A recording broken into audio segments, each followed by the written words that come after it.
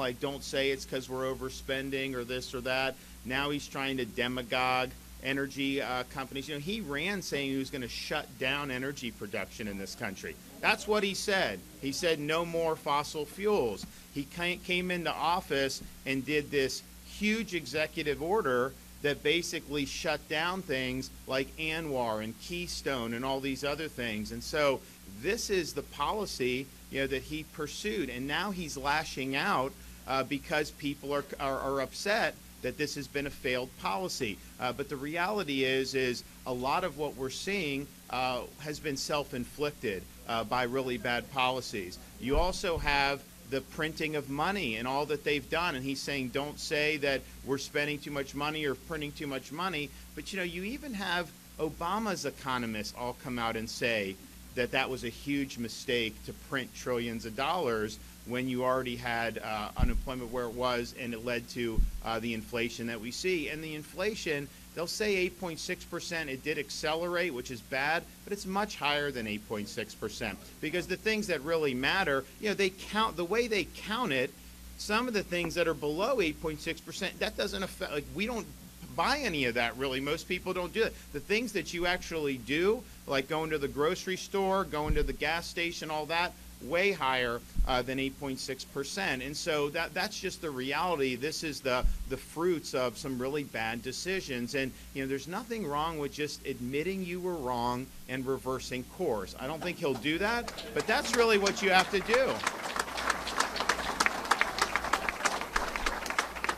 And the thing is the releasing barrels of oil from the Strategic Petroleum Reserve, that is not an energy policy, okay? That's a political move trying to CYA so people don't blame you as much, although they do blame him because they're smart. But that's all that is. That is not a solution. And honestly, you have, he's drawing that down. If we did have something else happen, we may need to actually use that for other things, and we may not have the capacity at that point. So very, very reckless to be doing that. It has not made a dent in the price at all, because this is much larger than just that. So it's been really, really head scratching, but this is having a huge impact on people. You know, the Fed's going to raise interest rates again, probably. That's going to slow the economy down. They're probably going to continue to do it. So, you know, we're dealing with, you know, in Florida, we actually manage our budget well. We don't overspend. We have a big surplus. We have low taxes. And we're doing it right, and we're prepared for what Biden throws at us. But, you know, it's just so frustrating because people get it. They understand that this is not good policy. It's not good direction. But yet they continue to want to dig deeper and deeper. And you know, it's going to have not just what we're dealing with now. It's likely to persist with the energy, given current posture. It's going to start impacting food security and all these other things. And you know, I hope I'm not right on this, but you know, if I had to bet, I would bet you're going to see, you know, more shortages and things as we get down the road. And so we're working hard in Florida to do it right, but we do have to just point out that in D.C. they're getting it wrong. And a lot of people are worse off as a result of doing that. And also, you know, look around at, you know, they weren't providing the security for the Supreme Court. Now, finally, they voted for it, but they held off on it for a long time. You know, you've got mobs that are out there trying to basically change outcomes of decisions, and that's just wrong in terms of what is appropriate. And I just don't understand why that would not be something they would want to speak out about in making sure that doesn't happen. So very, very disappointing to see them drag their feet on that. And in Florida, that's not the way we think that we should be doing business. Now, one of the reasons we're here today actually goes back to other Biden policies. When he came into office, he decided to impose a COVID vax mandate on the U.S. military. And you had a situation where some of these, most people in our military are the lowest of the lowest risk for COVID to begin with.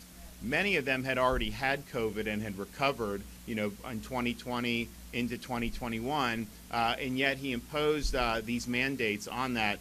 and that has had the impact of actually kicking people out who had served honorably, who just decide that this is not what they want to do. Now, they'll say, well, everyone's got to do it, but the thing is, it doesn't prevent you from getting infected. And so, people are doing, and actually they have now data that shows some of the areas where there's a high prevalence of booster shots being done has actually even more infections than less booster shots. So for the military to have done that, I mean, Biden's making them do it, but you're kicking out really good people.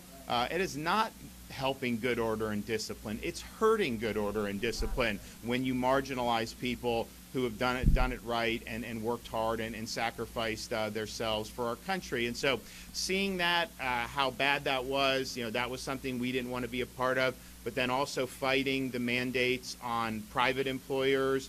We protected all the police officers, firefighters, everybody in the corporations in Florida. You have protection. You can make your own decision on that. And we saved tens of thousands of jobs just for what we did last year when we did a special session. So we've been very keen on this, but we also looked and said, okay, you're going to have people that are they're processing out like Navy SEALs who have done really good stuff. They're processing people out, pilots, all this other stuff.